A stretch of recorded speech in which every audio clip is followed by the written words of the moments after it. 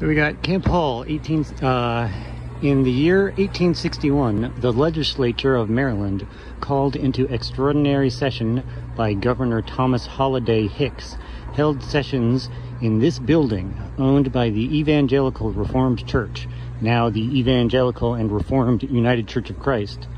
After convening in the courthouse on April 26th, the senators and the delegates assembled here on April 27th.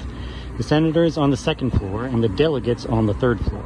A peace and safety bill was referred to a joint committee and reported favorably, but after an amendment demanding secession was rejected, the bill was recommitted.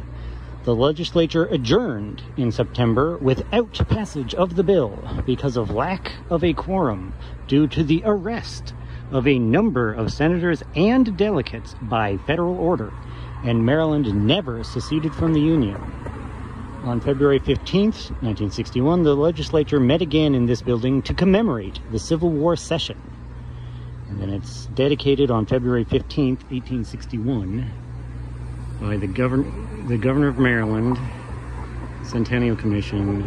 We had the Sesquicentennial recently, and then in 3 years we're going to have the 250, the quarter millennium of Declaration of Independence.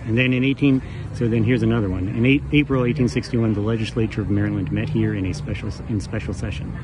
At this assembly, a bill regarded as equivalent to an ordinance of secession from the Union was introduced, but failed of passage.